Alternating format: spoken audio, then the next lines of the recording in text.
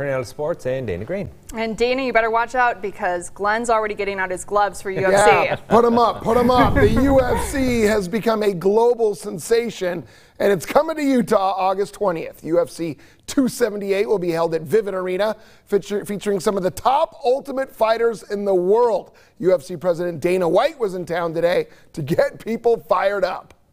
Dana White is just a little pumped up about bringing the UFC to SLC. It is the greatest live sporting event you will ever see. You think it's good on TV, you think it's fun watching it at home, you think it's great in the bar, wait till you come watch it live in an arena like this. I guarantee you it'll be the greatest sporting event that you have ever seen in your life live. White has taken the UFC all over the world. They've sold out 17 consecutive arenas, and he says Utah is ready to host this massive pay-per-view event. Salt Lake City is on the map.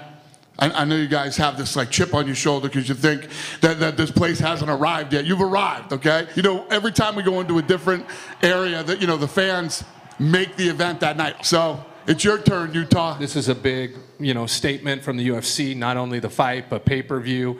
I promise it'll sell out. Like, we'll break the records. And I think that it's just the beginning. 6 years ago, the UFC came to Utah and it was met with mixed results. But White says the sport has grown exponentially since then. You can't compare where we are now to where we were 6 years ago. Not even close. You can't compare where we are now to pre-pandemic.